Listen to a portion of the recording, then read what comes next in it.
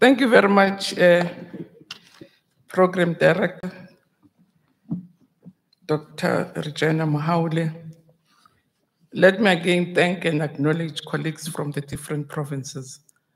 Thank you very much for your attendance, and I know I always tell people that to be an MEC,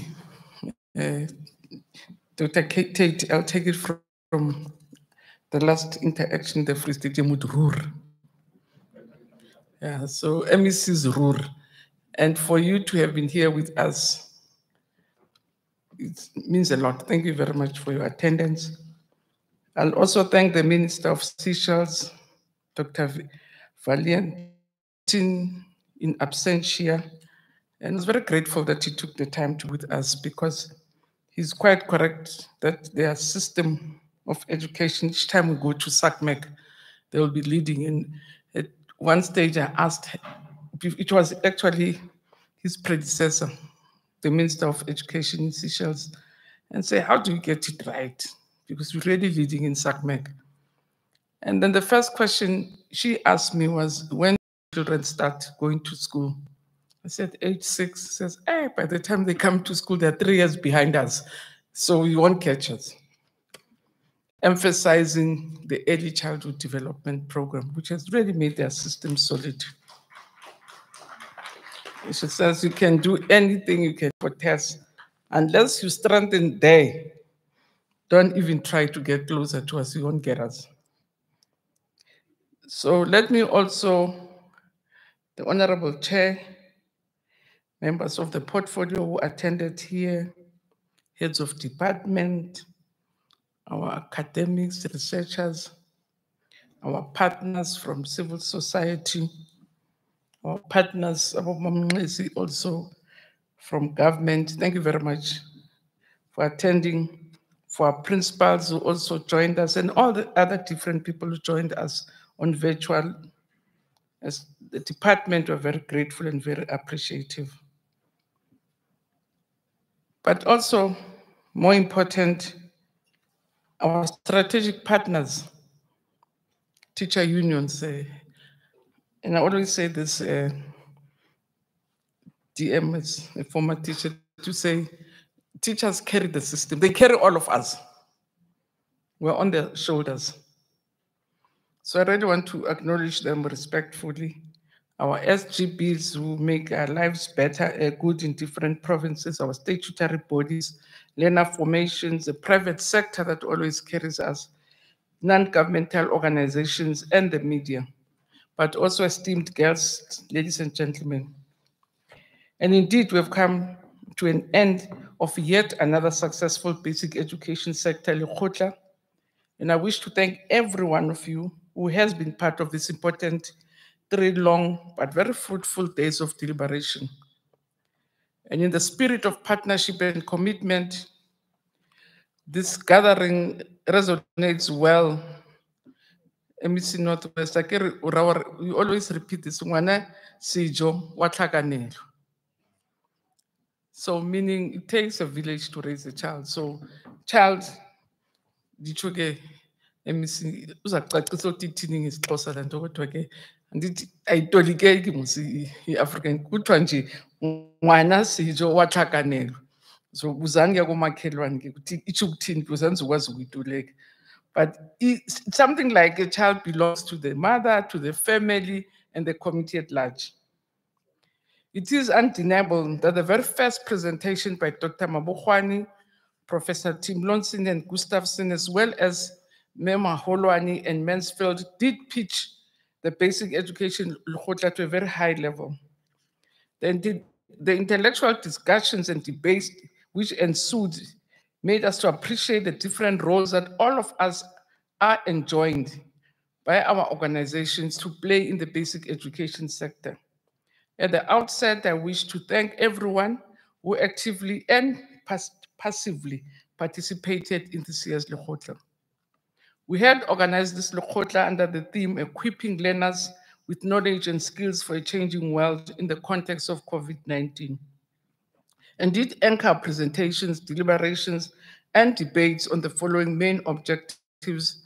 First, which was to assess the midterm performance of the sixth administration in basic education, which I think it came out quite well, and we all got a sense of where we are. To interrogate the impact and cost, both materially and humanly, of COVID-19 on learning losses, learner dropout, and basic education broadly, but also to discuss and present a comprehensive recovery plan to mitigate the impact of COVID-19 and recover the learning losses, to deliberate on the utilization of assessment practices and data to develop strategies to improve the quality and efficiency of learning outcomes and bolster monitoring and evaluation oversight. We also, if you recall, we said we want to assess the progress that we have made in the implementation of programs and mechanisms to equip our learners with knowledge and skills for a changing world, to elucidate the critical elements of strengthening the foundations for learning, as well as efficiency and accountability in the system, and to strengthen the use of information communication technology to support the delivery of our curriculum. And I can share with you, colleagues, that the reason I was not here in the morning, we had a special cabinet to focus on connectivity in the country, which we call Connect South Africa. And for me, it was critical because I just thought if we talk about rebooting, rebuilding, ICTs are going to be at the center, and therefore have to make sure that if there are discussions around these ICTs, the case of education is put forward. We're the biggest sector, and we're the most important sectors, so, because we look after the most important people of the nation, which are the children of the nation. So I always repeat that to say we have your assets as a nation. So anything you do, make sure that we get the first preference because we're looking after the most important people in the country or for the nation, which is the children. So it was also very heartwarming, Dr. Motshekga, that we also focused on ICTs in education because, as I say, I see our future or our success to reboot and rebuild mainly being hinged around ICTs in education. But again, we wanted to strengthen the package of care and support for the vulnerable learners, especially the boy child, on COVID-19 context and future pandemics. Because again, this for me, Doctor, it's very important. I always say when you talk about economics and other things, I say, unless we can develop holistic children, we're like building castles for pigs.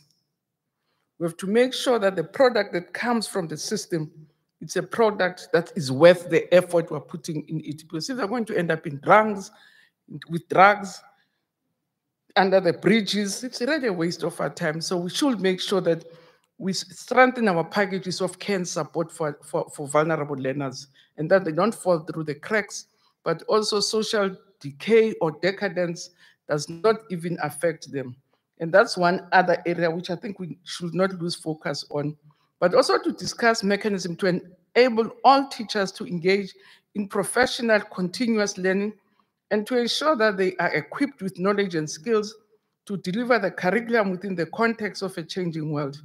And as I said, because the system is on the shoulders of teachers, unless we're able or we're happy with the work that we're doing with teachers, we're able to work with them, we're doomed to fail. So this for me was quite critical that we did focus on engaging on matters in professional development of teachers and to interrogate mechanisms for meaningful and sustainable community mobilization and partnerships in education.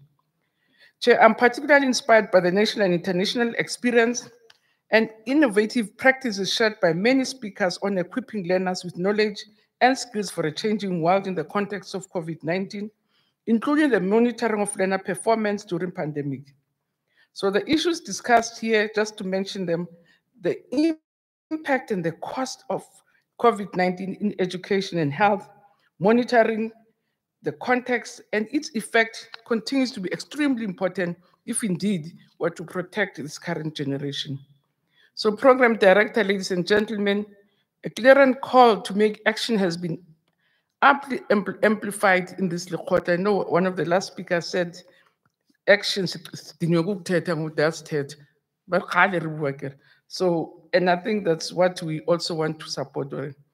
Ithi ngisho kgale sibulabola ngithi or re hamba abasa batla ho hamba batho they say action. We must agree that COVID-19 has taught us a number of lessons, but the manner in which the sector and the system responds to the challenges imposed on us should not be undermined. As South Africa, we have been applauded for our interventions to mitigate against the devastating impact of COVID-19 and this Lekgotla has further re-energized us to continue rebooting as the CEO of NECT has really spelled out that we have to, in line with their recommendations and proposals, that we have to continue to see how we reboot the system. I've been visiting schools, DM, and each time I say to teachers, we want all our learners back to school. Children's clap hands, say, hey, we want to come back. Then teacher says they're better off their half minister. I said, we have to reboot, we have to bring them back. So we have to reboot, we have to recalibrate, and we have to continue to reposition our sector to withstand whatever pandemic or life-threatening challenges we may face. Because indeed, whether it's called Omicron, it still continues to pose life-threatening challenges. But at the end of the day, we are saying no child should be left behind, and we have to mitigate against any other thing which undermines us. So program director, we had all the commissions, and I'm not going to repeat what we said, but we noted also from the notes that I received even from the different commissions that the Lekgotla has provided us with most critical recommendations that they wish us to amplify, but also to work on. So indeed, as you correctly said, Dr. Moholo, we will expect and request the leaders of commissions to even, COVID has taught us something easier and nicer. Just take 2 hours, link, and help us to finalize some of the things. So I won't go through all the recommendations because we've discussed them here. And as I said, there are areas that we are going to continue engaging the heads of commissions to continue to also won't go into commission to say this is what we found in commission 1, commission 2, up to commission 5. But as Dr. Moholo was doing, it's also on our part to say, but we still feel there are gaps and we would want the Secretariat to encourage you to meet again to finalize the work that you would have begun. But as the Basic Education Department, we wish to assure this Lekgotla that we commit to recalibrate, to reboot, to reposition the basic education system in line with the recommendations of the 7th Basic Education Lekgotla. We do not see this Lekgotla as another talk shop for us to achieve the ideals of equipping our learners with knowledge and skills and competencies of a changing world in the context of COVID-19. Government, the basic education sector in its totality, must continue to commit to collaborate and jointly operationalize the recommendations of this Lekgotla. We are indeed appreciative of the inputs that we received from the Minister of Seychelles, Dr. Valentin, on ECD. Making ECD compulsory has indeed long-term benefits. The relocation of ECD program from the Department of Social Development to basic education is one of the necessary steps to declare ECD as compulsory. I'm very excited to announce that the Basic Education Amendment Bill, BELA, which has been tabled in Parliament for consideration, does also pronounce on grade R as compulsory. So Program Director, DBE, will factor the recommendations of this Lekgotla in our strategic plans, programs, and interventions. The Lekgotla we have been coordinated from the first one have turned out to be reservoir of wisdom, knowledge, and experience for us as the sector. Hence, the basic education system has been a stable and on the rise, as one of the leaders from unions said, through our collaboration, through our working together, but also sharing ideas on how we can take the process forward, because all of us come from different walks in life and have different experiences, and all those put together make the system even richer. So I really want again, number one, number one, congratulate the class of 2021, which has clearly demonstrated that with dedication, with focus and resilience, the sky is the limit. The number of qualitative and quantitative passes in the class of 2021 has attained is an indisputable testament on the intervention of programs and support that we've been receiving, not only from our teachers or from ourselves as a sector, but also from the private sector, WOSA Metric, and all other support that we really have been receiving from outside. So this year, we have introduced assessment studies in the system, which focus on assessment for and off learning, as well as the system itself. And all these endeavors are intended to equip learners with knowledge and skills and competencies for a changing world.